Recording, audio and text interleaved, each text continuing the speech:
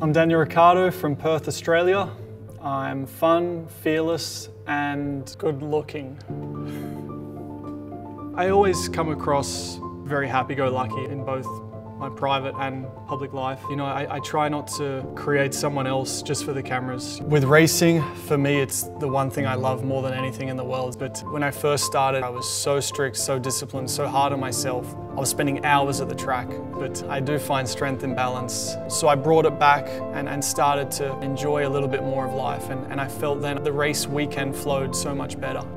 Beauty, I think it certainly has power. I wouldn't say there's a particular formula. There's visual aspects, but it's also in the form of art, in the form of my sport, to compete at the speeds we do and to come out best on that day.